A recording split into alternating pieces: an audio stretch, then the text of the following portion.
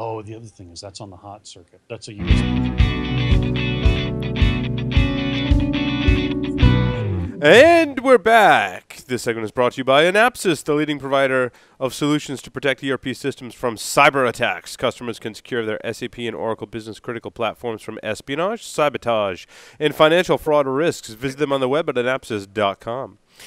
And by Pony Express, check out the Community Edition and turn your Nexus 7 into a lean, mean pen testing machine. For all those hard-to-reach places, there's Pony Express. Visit them on the web at ponyexpress.com.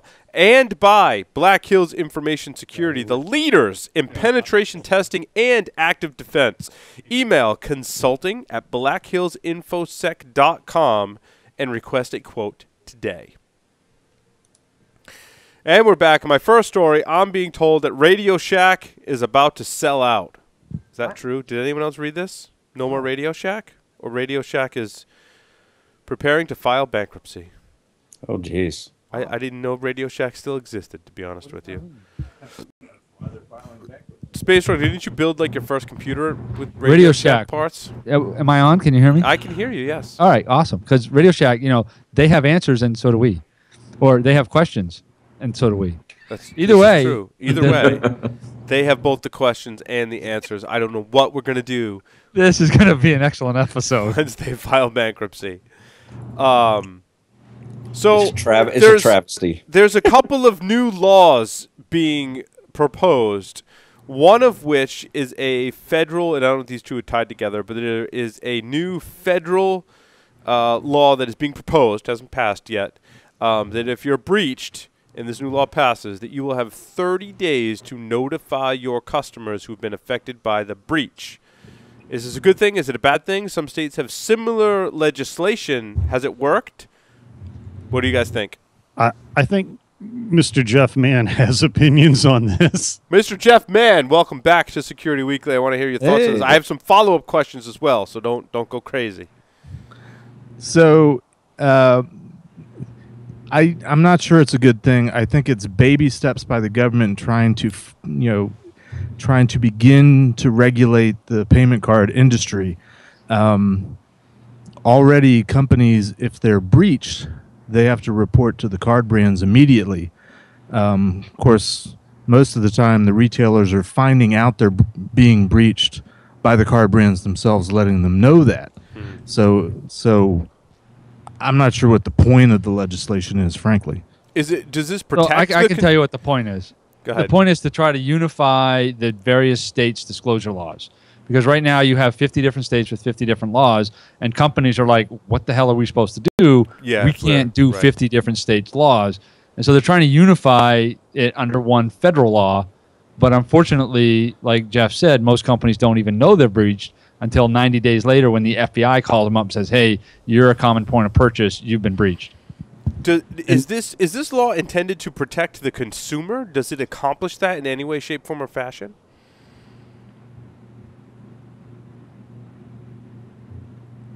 You guys still there? I think we just hear birds tweeting. I think we lost them. Did we lose them? I think we lost them. Oh, we were just getting into it, too. It's getting good. You know what I'm saying?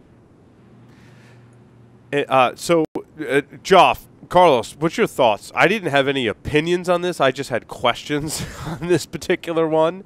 Does this really protect the consumer? And is that at the expense of the merchant or organization that has the breach? Yeah, from my side, after reading everything the way I see it is, it's a proposal. It's not a law. It's something that may happen if he gets the backing for it. But after reading all of the wording, it is just too general. It's just too open to interpretation. So I think we need to let it pass a bit more time and see what their final draft on this is, because right now as it stands, it's hard to pinpoint why are they doing it.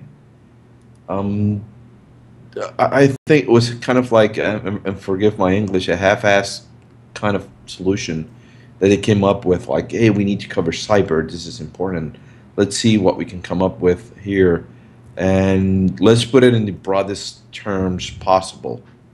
And that's what they actually presented. It's kind of weird because we already have some stuff like SpaceRogue mentioned with credit cards. And at the other side, what happens to those companies that are not regulated by credit cards? Now they have 30 days, but what happens if I'm not ready to inform in 30 days? I'm still investigating if it really happened or not.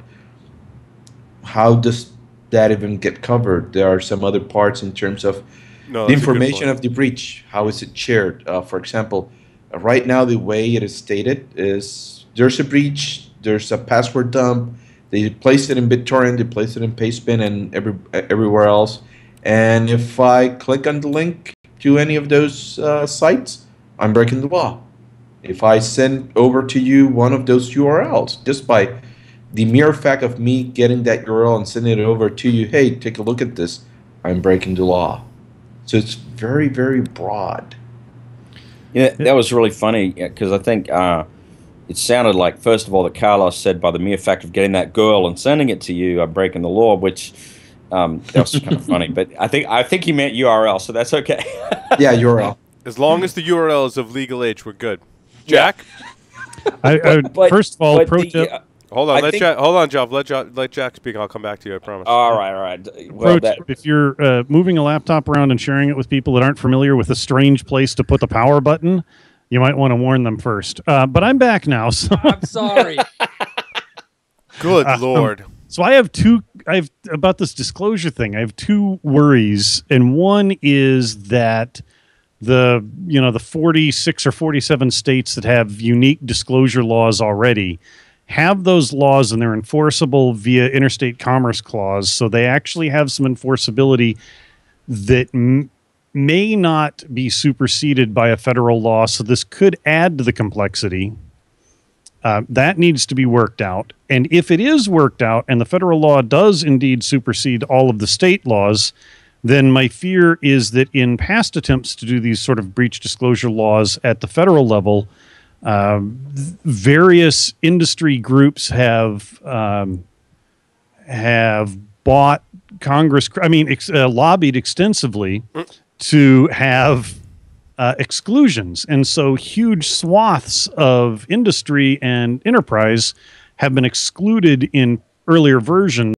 And so in various iterations, things like payment card was excluded because PCI covered them, or healthcare was excluded because that was different and scary. So we really need to see what the actual details of this look like.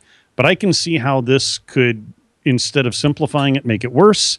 30 days is, let's wait and see.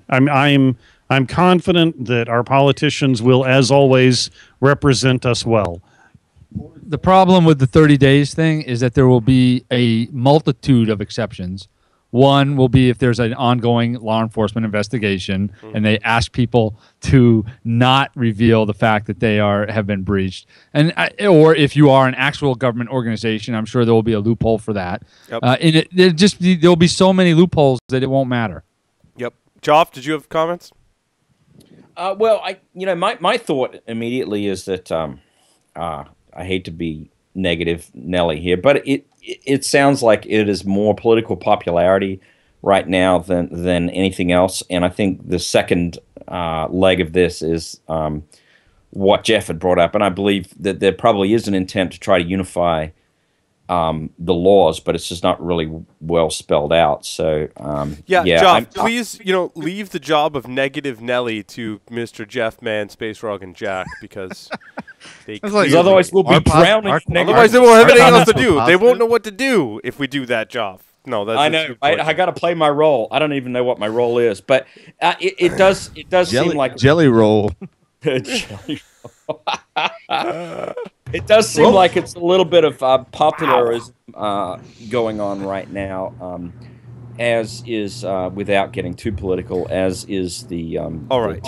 Tennessee administration. And while we're on the political front, let's talk about President Obama's war on hackers, as it's been dubbed in the press. Now that's personal. Now this is personal, right? Basically, There is pending legislation that wants to criminalize us for access to any breach data, password database, and a whole host of other things. How does everyone feel about that?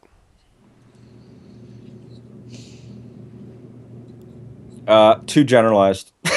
Again, Yeah. right? Politicians. I mean, I think it's for us, just like the significant degradation of the Fourth Amendment. I think it has real concerns for this community. We do valuable research that is not well recognized at high levels of government, and I think it's just yet one more reason to put your money, time, and effort behind EFF, because they're the closest thing we've got to a lobby against this kind of idiocy. And not only that, but we have already seen what happens when the law is so general. We saw what happened to Aaron Schwartz. We've seen how it has been used to go after other people, and all of a sudden go like, "Hey, we're going to put you we're going to give you so many years in jail that you're going to make a rapist blush." You can actually sometimes when you see these prosecutors go after researchers and hackers and activists, they're going for maximum penalties, and they kind of start piling stuff on, and they end up with a kind of substantial number of years as punishment, even more than what you would have gotten for shooting somebody. Yeah, the new law makes it a felony to traffic in information like passwords, where trafficking includes posting a link. Yep, and that's imagine just as being a former pen tester. government employee. I'm shocked that you guys are questioning the integrity and the intent of the federal government that's just trying to help out. Isn't this the same government that decided to put I'm not going to mention his name, in charge of everything for NASA? And this is the guy that doesn't believe in science and doesn't believe that dinosaurs existed. Well, no, and some have extended these, stuff. but some has extended these new laws to make it illegal to retweet or even clicking on the links that lead to the so-called illegal information, or how do they put it, access unauthorized information. I mean, that has to be one of the most open-ended laws I've ever read in my entire life. I mean, is this not close to outlawing our industry? Yeah. Yeah. Can you imagine yourself trying to close write your laptop a statement or of, just give a it statement to of Rogue work for a pen test that covers all of this stuff, that actually covers your back? And you imagine trying to write that SOW with a lawyer?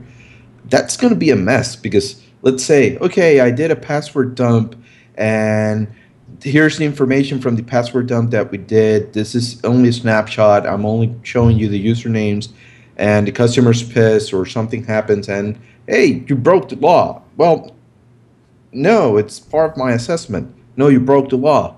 Now you got to go back to your SOW. You never. I don't trust many times customers. They can get pissy. They'll grab at anything to get out of pain, or paying more, or paying what they're supposed to. Now, and it's going to be hard. Robert Graham of the RadioShack blog states that Obama is proposing to upgrade hacking to a racketeering offense, which means you can be guilty of being a hacker by simply acting like a hacker without otherwise committing a specific crime. I don't know if I necessarily agree with that statement, but certainly tying it It's a rat or rob, so... Yeah, that's a bit of a stretch. You got to do a lot more. And I'm not a lawyer, and I don't pretend to be one either. But from my understanding, we do a lot more to prove a racketeering offense. Certainly, I think if they were to enact this law and somehow start to prove racketeering, others that were involved with hacking groups could certainly fall victim and probably receive stiffer penalties under racketeering. I don't think racketeering just means you're guilty by association. Yeah, my biggest worry is, how is it going to be abused when you piss off people with your research? Right. I remember Microsoft back in the day sending lawyers after people that actually exposed vulnerabilities to them. And we saw it from ISS, and we saw it from Cisco and Black Hat. But those aren't criminal. Those aren't criminal charges. Those are Google civil. and Microsoft. Yeah, those but civil with charges. the new rules, with the new law, the way it's written right now, the recommendations, that can actually become a crime, depending how they actually interpret that. Yeah, like, they'd have the lobby first for criminal charges. Yeah. So the statement is back then they sent out the lawyers. They were pissed, and they wanted to kind of make you shut up and not expose that data. Now, though, what they can do is they can just go to the FBI and to the federal prosecutors and say they're breaking the law, and they'll go after you that way, and that's even scarier. I can deal with a lawyer telling me, no, you got to shut up, I'm going to get a gag order, versus getting a prosecutor going like, I'm going to put you in jail, and you're going to be pounded in the ass for so long. I was going you're going to regret ever doing this. Brings new meaning to gag order. SpaceRogue. So, yes, Paul. What can I do for you? Do you have opinions on this proposed legislation that essentially means hacking is a crime no matter what we do? I'm actually withholding my opinion until it actually gets to the point where it's going to become law. Mm-hmm. Right now, it's just kind of a proposal. Mm-hmm. It hasn't even really been announced yet. I mean, we have lobbied for CFAA reform for a long time. Now we've got it. It is slightly better than some of the other proposals that have been proposed in the past. This one does have issues, as we have just discussed, and hopefully those issues can be worked out in the near future. But until we actually have something that's going to be a bill and is going to be made law, or a executive order, then I'm hoping that we still have time to change the minds of the people in charge. And I'm having a really hard time with the people in the background. I am too. Wow. I cannot see them. Look, has anybody actually read the content of the proposal that's on the White House website? What are you insane, Jeff? Of course we haven't read it. I've read bits and pieces. Yeah, and that's why. That's why I agree. The reason I haven't read it is because it's a proposal. Yeah, it hasn't actually come out as being the definitive, like, this is what we're going to do. It's kind of like, here's a proposal. What does everybody think? So I think it's important for people to discuss it and say what they think, and hopefully we can make some changes where necessary and get the reform that we actually want. Amen. I mean, now's the time. Now is definitely the time. Yeah. One of my biggest worries is who is going to actually consult with all of the senators, who are going to be the lobbyists, and who's going to put the money to convince them to look at what. Did you know that SpaceRogue testified in front of Congress once? Did you know that? I was drunk. Hey, do you guys remember Corel Draw? You remember that program? Yes, there's a vulnerability in Corel Draw. There's bigger stories to fry this week, Paul. Oh, come on. Corel Draw? How cool? Did you read? I know it's 9 million users or something, right? 100 million. 100 million. There's no way 100 million users still use Corel They say that there's 100 million users of Corel software. I'll believe it when I see it. No, the company is called, Chris, Doodleware. Doodleware. That's the parent company. It's called Doodleware. I can imagine that there's been 100 million copies sold throughout history. In China. There's not an installed base of current users of 100 million of Corel Draw. No, there's no way. Yeah, no way. I feel the same way, just like when we see vulnerabilities for Novell. I'll give you 10. 10. But yeah, there's a remote DLL injection. Yeah. That's what it sounds like. Yeah, you can just pretty much load it. Yeah, vulnerabilities are a dime a dozen. Do you have a WordPress vuln you want to talk about, Paul? No, I don't this week. You don't have a WordPress vuln this week. I got Instagram flashed your private bad disclosure app. That's another big topic this week. Perverts on Instagram is what the article headline, but it turns out it's just like every other image hosting type site that has a vulnerability where if you can guess the precise and obscured URL, you can get sensitive photos if you if you been doing that for 20 years. Brute force it. Yeah. Hey, what does the sign say? Retro 90s, only on Paul Security Weekly. Loft found that a long time ago, I think. There was another big story this week that you've totally missed. Okay, tell me what it is. It happened on Sunday. What's that? I wrote about it on Tuesday. You wrote about it on Tuesday. What was that? Sunday, Microsoft came out with a big blog. Oh, they called Google a bunch of duty head faces. They did. Was that their exact wording? Your duty head? I'm paraphrasing. Okay. It's important to note. I didn't because Google was like, "Hey, Microsoft, you're not doing things the way I want you to, so duty face on you." Oh, so they had they're having a penis waving contest, is what it sounds like. They're having a pissing contest. Yeah, can I say that word on your show? Pissing? Well, I just did. Yeah. So Damn it, he said pissing. can Google found a vulnerability in Microsoft stuff, gave 90 days. Microsoft, 2 vulns. Microsoft said, hey, look, can you wait till our next patch Tuesday? Google said no, and we're just going to release stuff to the wild and let it out. And of course, Microsoft had to respond and say, what the hell, Google? We just asked for a couple more days. And so like these guys are like pointing fingers back and forth at each other over a vulnerability that this should not be. I can't believe we're still debating this crap 20 years later. Like it's the same stupid debate. Kind of like the Corel Draw vulnerability. Federal government. They had the ability to vulnerability disclosure. Corel Draw had a vulnerability, like we talked about earlier, and Core Security told them about it, and then they said, if you're not going to fix it, we're going to release it, and then they released it anyway, which is part of that story, which I forgot, because SpaceRogue had me move on to obviously more important things like Google and Microsoft. Who cares? There's a vulnerability in Corel Draw, damn it! Listen, we have crypto wars because the imbecile that thinks he runs the UK wants to outlaw all encryption that doesn't have backdoors. We have Microsoft shipping crappy patches, although none of this month's yet have broken anything I've heard of. We have disclosure debates. It's somebody found the DeLorean and loaded it up, and it's 20 years ago, and I still have hair on top of my head instead of just my face. You know what, Jack? There is some truth to that because this year is 2015, and if you remember, and we have a vulnerability in Corel Draw. Are you happy, Paul? We have a vulnerability in Corel Draw, but if you remember, the DeLorean goes to the future, and you know what? The Corel Draw vulnerability was properly disclosed. That makes all the difference.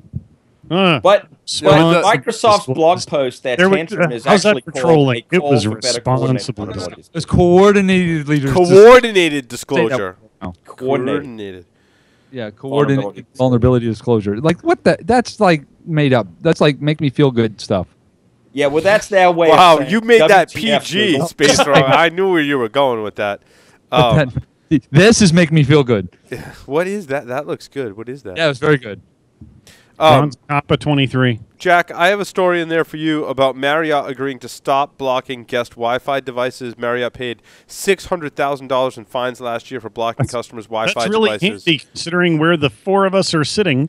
Yeah. I just thought I'd let you know that if they're blocking it, they're lying in this article, but they said they wouldn't block it anymore. They had to pay, they were charging conference exhibitors anywhere from $250 to $1,000 per device. The reason they weren't going to block it anymore is because they were threatened with a fine of $1 billion. They were. And they're like, oh, we're not going to pay that, so we just won't block it anymore. Yeah, and I bet you they still will. And they called it the Gaylord Wi-Fi service. The Gaylord? That's what they called it. They said they were charging $250 to $1,000 per device to use the Gaylord Wi-Fi service. The only place that actually did this that got caught was the Gaylord Opryland. So the Gaylord was in Nashville. And so they were trying to push it out more. But this has brought up an interesting debate, which is it when you de-auth networks that shouldn't, wireless networks that shouldn't be in your office, you're actually, by a strict interpretation, violating FCC regulations because you're interfering with unlicensed airspace. And I'm going to hand the phone to the thing I'm holding, microphone. I don't know why they call it micro. It's really big. That's what she said. The problem with de-auth is that if I'm not mistaken, I'm not on the DEF CON wireless committee, the guys that run the DEF CON network, but I think they use the same thing to kick off rogue access points off the DEF CON network. So where does that leave them? Carlos, what do you think? Carlos, are you there? Carlos is in the bathroom right now, I think. Oh, okay. Yeah, that's what he thinks. Well, that's what he said. I think he's off flying his new RF helicopter thing that he bought. No, wait. It is very common in vendor wireless products today. The top level products, the enterprise stuff. But what got Marriott, they use de-auth all the time. But what got Marriott in trouble is that you're bringing your own personal hotspot with you. They're de-authing that and then charging you to use their wireless, the Gaylord wireless. Keep talking, Paul, because we don't know what to say. I know. Well, it's tough to, it's podcasting after you finish the first bottle of scotch. That's, I've been there. I totally get it. I lost count. It's a long time ago. Yeah, but weren't you focusing on the point that if you even transmit a deauth frame in wireless airspace, you're potentially violating FCC, right? But our major wireless vendors are already doing that, right? On a regular basis. The minute you turn on rogue detection, you're transmitting deauth frames for anything that comes in the space of your wireless network if it's detected on the wired side as well in most vendors' case. In other words, if you're on the wired network of that institution and you're a rogue, then you're out of here. Right? Just what the hell am I saying? Because nobody's listening anyway, so it's all right. Somebody else take the mic. My cocktails suck tonight, huh? I get to do this every week. Carlos, what do you think? Did he have his mic on yet? Is he back? Oh, how was your bathroom visit? How was your bathroom visit? It was good. It was good. Okay. Everything, as long as everything came out okay. Yeah, my toddler was banging I hope everybody doors was listening to trying this to as get my drunk as attention. we are. Otherwise, Yes, we this is. is going to be terrible. Wow. Have you heard about the skeleton? Insert your skeleton key. That's what it says. Carlos, Joff, you guys heard about this? You guys are phone away from me. malware that gets in memory on your domain controller and allows attackers to authenticate as any user with a given password. Did you guys read about that one or no? I have not. Well, that's what it does. It's an interesting article. You should read it, Carlos, because it's extremely interesting. And I believe... Is that the one that affects Corel Draw? No, it is not a Corel Draw. This actually affects the much less popular target of Microsoft Active Directory, Jeff. And it's from the 90s. Was he talking to me? Oh, this has a great write-up from Dell SecureWorks, the researchers who discovered the skeleton key type malware, which I thought was kind of a cool... I thought that was kind of a neat trick. I was like, I wish I had thought of that on a pen test. We need to start naming vulnerabilities with better names. I know we have like Heartbleed and stuff, but we need to have like the Paul Asadorian vulnerability or the Jeff Mann vulnerability. And I would totally spell mine with 2 S's. Yeah, what? Or Z. Why don't you go with Z? Did you know Asadorian. Did you know my middle name was Jack? Did you know that, SpaceRogue? Your middle name's Pound? What? Pound? What? It's an Irish name. It's called Dickon. I'm sorry, Paul. I couldn't. Somebody gave me the mic back, and I apologize. Production assistants are laughing hysterically. Lizard Squad's DDoS for hire service was built on hacked home routers. If you think home routers can't be used for attacks because they're resource You just put us deficient, on mute at this point. hackers have posted on Twitter the site is built on somewhere between 250,000 to 500,000 infected routers. And at one point last week, it purported serving 900 million requests all on hacked home routers. And if you thought routers aren't being hacked because they're not exposed to the internet on the WAN port, think again, because there's 250 to 500,000 that did some damage. Hey, Paul, have you heard about the 19,000 web attacks in France? I have not. There was a statement by whoever's in charge of their cyber defense that they've had 19,000 web face attacks in the last day, or since the Paris attacks. I want to know what they define an attack as. Do they define them as ping requests, as port scans, or are these actual like attacks? And does France have breach notification laws? Conceivably, 19,000 could be 19,000 so quickly. 19,000 could be low. I mean, that was an hour when I worked at the university. 30 days. And why was it only websites? What about all the other sites? Well, actually, the line I read that was hackers, quote unquote, have targeted about 19,000 French websites, which is quite a different statement. Hackers all of a sudden decided that they don't like France. Well, yeah, there are a lot of people that don't like France. You know, freedom fries, JavaScript in French.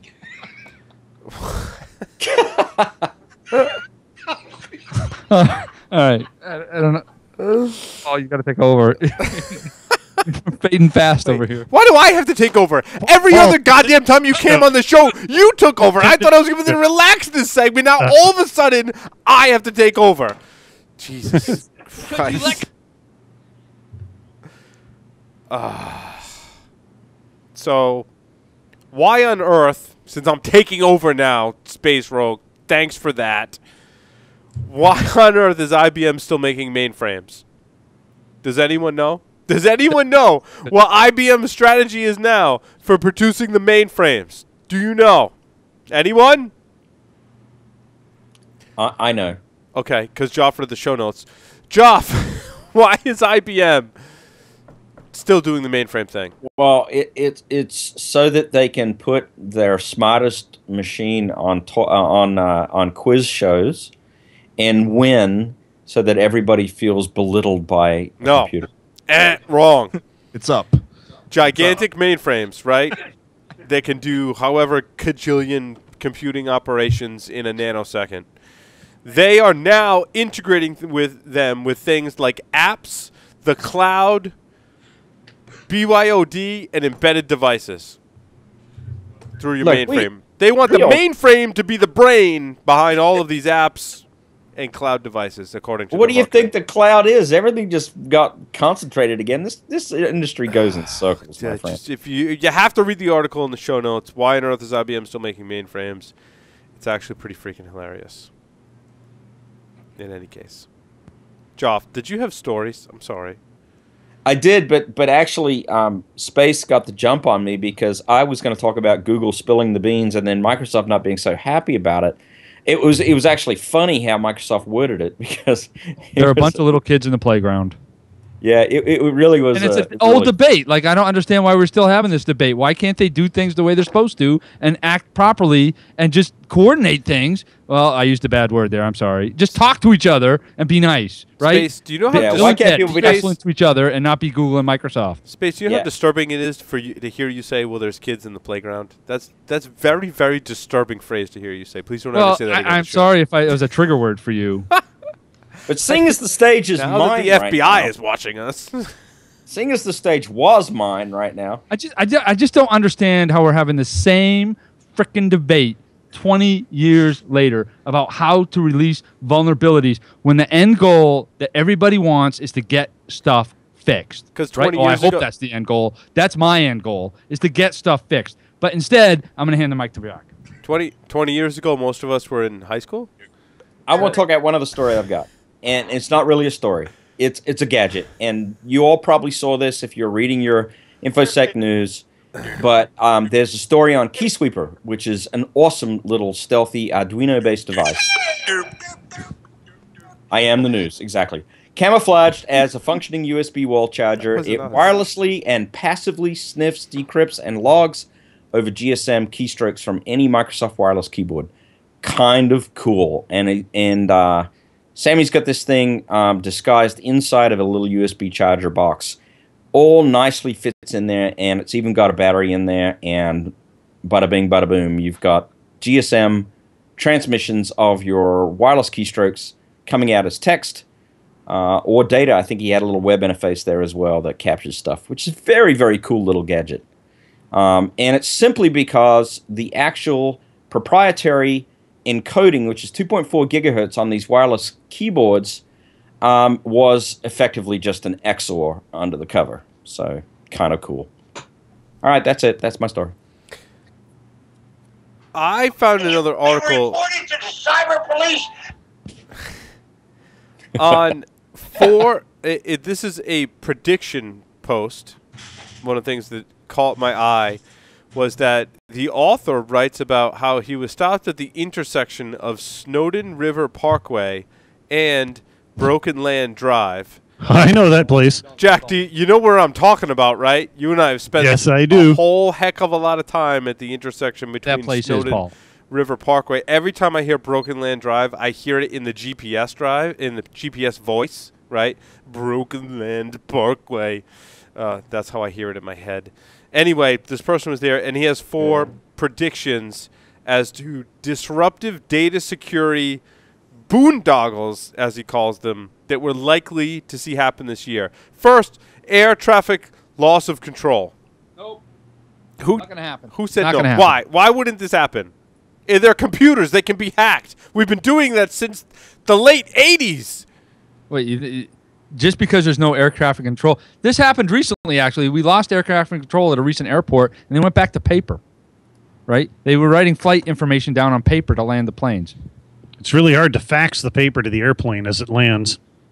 we can deal without the computers. Yeah, it's a little hairy, and it takes a little bit more time, but even it's not going to, planes aren't going to fall out of the sky. We thought that was going to happen at Y2K. Didn't happen. Not going to happen now. Wow, you're Next, just full of what's the next boondoggle? You're full of nostalgic information. Y2K. I love this. Like the 90s. This is the retro 90s. This is the retro show. Spygate 2.0. Major sports franchises will do anything to get a leg up. That's the other prediction. Didn't that happen with the Patriots like 10 years ago? Yeah, but Patriots exactly. aren't all right. The Patriots aren't the only team to do that either. So they are. Patriots had Spygate 10 years ago. So like, what's the next? I don't know. There's some Windows 95 for you. Thank you. You're Big welcome. Pharma's bitter pill. The pharmaceutical industry spends millions of dollars on drugs, and bad actors manipulating trial data or spilling unique plans could be one of the huge data thief stories in 2015. So we're talking about data espionage against medical There is a companies. significant profit motive there. That is likely to happen, I believe. Yeah, North Korea did it. That brings on to his last one, open espionage. The big takeaways from this year, or last year, I guess, was or this year, Sony, potential fiscally impressive brand name to be knocked down a few pegs. But espionage will continue. Let's face it, all right? There's massive espionage going on between everybody. China, Russia, the U.S., everybody is in everybody else's systems, stealing all the data in the financial systems. And Jack's playing sound clips from the 90s in the background, which you can't hear. But the espionage is not new. It's been going on for a while. It's going to continue to go on. It's not going to change. This is not a boondoggle. It's just that's the way things are. Okay. Moving on to the next story. Did you know there was an entire conference on passwords? Yes. It's besides Las Vegas, isn't it? No. The international... And Norway. There was Norway, thank you. International conference on passwords. I did know that. They do it twice a year. It's twice a year. One in Vegas, one in Norway. Interesting. Don't ask me if I know stuff, Paul. I know it. Okay. Well, then, you should check out the videos that I linked to in the show notes because there's some interesting talks there. What else? Oh, there was an article about in RFC. Why are we talking about anything when passwords are still a problem? I thought we were getting rid of passwords. They're going to replace them with like facial recognition or something. Oh, that's not the 90s. Sorry. You mean that's one thing they didn't actually talk about in the 90s? Well, 90s was biometrics. We talked about it. What's your story, Paul? I haven't really read this story. I'm reaching here, space. But there was RFC 7435 that argues the way current systems fail is a discouragement to good security. A binary failure. It's an RFC? There is an RFC. This is security services that work reliably when not under attack are likely to be deployed and enabled by default. Wow, RFCs have changed since the 90s. The article title says, security, don't bother until it's needed. Don't bother with security until it's needed. Yeah. How do you know when it's needed? I did read part of that RFC when I saw your article. Oh, wait, who's this else camera here? Good. I'm glad Joff Carlos, who's that there? Is that your daughter? No, Yep. she's out of frame now. Come on. But, Paul, when I read it, a lot of the intent of the RFC appears to be talking about the ability for software to have opportunistic security, but not required security. So that's a little disappointing. But the example given in the RFC is actually the start TLS mechanism in SMTP, for example. That SMTP can still be transmitted plain text. But if TLS is there and start TLS succeeds, then the option to be negotiated and encrypted is there. So I didn't quite finish the entire RFC. I'm not quite sure what the point was, other than to drive home the idea that security was not always necessary in all cases, but if there was a switch mechanism to enable it, it should be included. Carlos, what's your daughter wearing on her head? Tinfoil hat.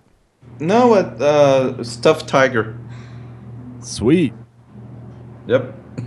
Anyone want to take Very a crack Harry Potter. at the 4 mega vulnerabilities hiding in plain sight that would, and I quote, provide God mode access to 90% of the internet for 15 years? That can only be somebody that's from the loft crack that can bring down the internet in 30 minutes or less. You had to make a 90s reference, huh? So these this article is stating that there are 4 vulnerabilities, all of which are roughly 15 years old or been in existence for 15 years. Have they been properly disclosed? And they've all been properly disclosed. Those are Heartbleed, Shell Shock, WinShock, which is the Windows OLE automation array remote code execution vulnerability, and the Kerberos checksum vulnerability are 4 vulnerabilities that essentially allow you God mode to 90% of the internet. I agree, but why? I agree, but why hasn't it happened yet? Why hasn't nobody taken down the internet with these vulnerabilities? Well, would you take it down or take it over? Taking it down is one thing. Neither one has happened. How do you know someone hasn't taken it over? Well, I think we'd know if somebody used the Kerberos vulnerability to take over the internet. That'd be, yeah. Well, right. Yeah, you know. And so, yeah, I mean, these have been patched. People haven't implemented the patches, which is an ongoing, long-term problem since the 70s. We're going to go way retro now, right? So people still don't apply the patches, and we're still worried about 0 days in APT. It is pretty funny. Because how many more of these vulnerabilities are out there that we're missing? We, as security researchers, we're missing them, and we're putting the internet at risk. How will people get their porn if there are these vulnerabilities lurking out there that could allow someone to take down the internet? Because I remember someone testified in front of Congress and said someone could take down the internet. Who was that? They're not responding to me now. Oh, sorry, Paul. We had a side conversation. What was your question? I don't remember now. I know you tried to take over your show. But I had this moment. It was a beautiful moment. Something about someone took down the internet. We need to be back in studio. That's the problem. There are these vulnerabilities out there, and someone taking down the internet, and then someone testified against Congress and said they could take down the internet. And now we had a vulnerability in BGP. Yeah, but there could be more of these vulnerabilities that we as security researchers haven't found. Yeah, and I'm sure they haven't been found, and I'm sure some people have found them and are hoarding them because they're afraid of disclosure laws. And getting sued or thrown in jail under CFAA violations or what have you, and they're just hoarding them, and that's what's going to happen. But what you're saying is that the laws are actually effective in that case, because if I have a vulnerability, I'm not going to use it because someone could disclose it, and then I could go to jail. Well, so what you do with your vuln is you sell it to a government agency if you're in the U.S. and feel so inclined, or you sell it overseas for more money to be used against us, and either way, you're covered, right? You make money, vulnerabilities get out there, they're disclosed once Stuxnet is found, and we all live happily ever after. Or there's another option, and that is the last resort of all vulnerability researchers is full fucking disclosure. And yes, I said the F word because it's important and it needs to be said that is a full disclosure. SpaceRogue said full. I said full on Paul Security Workly. Put that explicit tag up because I said the word full. It needs to be said. It needs to be left. It's still an option, right? If you want to get stuff fixed and you don't care about glory, you don't care about fame, you don't care about money, and you just want to protect your users, full disclosure. But so let's say everyone did let's say tomorrow, and we've had this, believe it or not, Space, we've had this discussion on the show before. If everyone who's holding on to some kind of 0-day vulnerability and or exploit decided on a day and said, you know what, this day it's going to be O-Day. That's going to be 0 day.